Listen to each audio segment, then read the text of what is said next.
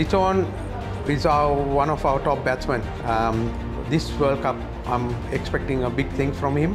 His batting and very talented, natural, gifted athlete. He can keep, he can field. He's one of the best fielders.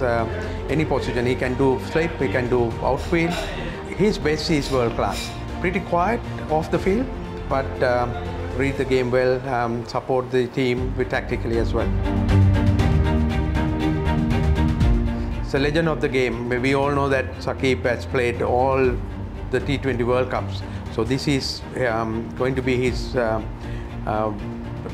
biggest World Cup. I hope that he will contribute with all three disciplines of the game. Good leader to have around.